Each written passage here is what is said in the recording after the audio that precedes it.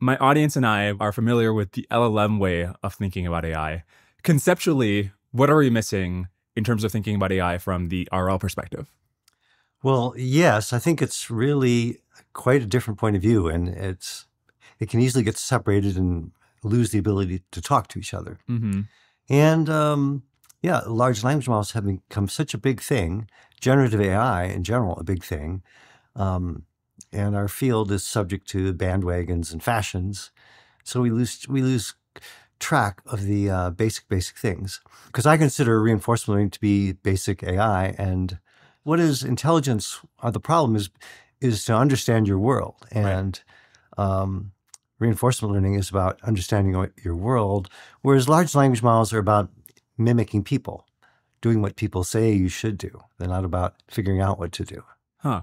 I guess you would think that to emulate the trillions of tokens in the corpus of internet text, you would have to build a world model. In fact, these models do seem to have very robust world models, and they're the best world models we've made to date in AI, right? So what do you think that's missing?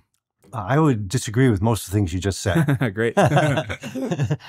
Just to mimic the what people say is not really to build a model of the world at all, I don't think. You know, you're mimicking things that have a model of the world, the people. Right. But I don't want to approach the question in an adversarial way. But I would question the idea that they have a world model. So a world model would enable you to predict what would happen. Right. They have the ability to predict what a person would say. They don't have the ability to predict what will happen. What we want, I think, to quote Alan Turing, what we want is a machine that can learn from experience. Right. Where experience is the things that actually happen in your life. You do things, you see what happens, and that's what you learn from. Yeah. The large language models learn from something else. They learn from, here's a situation, and here's what a person did.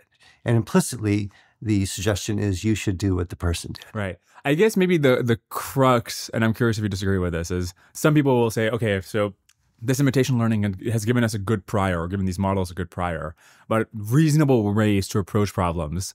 And as we move towards the era of experience, as you call it, this prior is going to be the basis on which we teach these models from experience, because this gives them the opportunity to get answers right some of the time.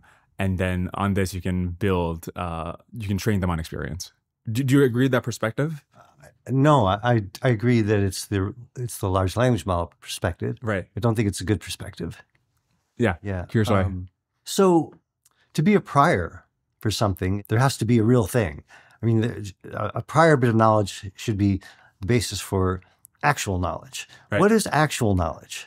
There's no definition of actual knowledge in that large language framework. What makes an action a good action to take? You recognize the need for continual learning. Right. So if you need to learn continually means learning during the normal interaction with the world. Yeah. And so then there must be some way during the normal interaction to tell what's right. Yep. Okay, so is there any way for it to tell in the large language model setup to tell what's the right thing to say? You will say something and you will not get feedback about what the right thing to say is, because there's no definition of what the right thing to say is. Yeah. There's no goal. Right. And if there's no goal, then there's one thing to say, another thing to say. There's no right thing to say. Right. So there's no ground truth.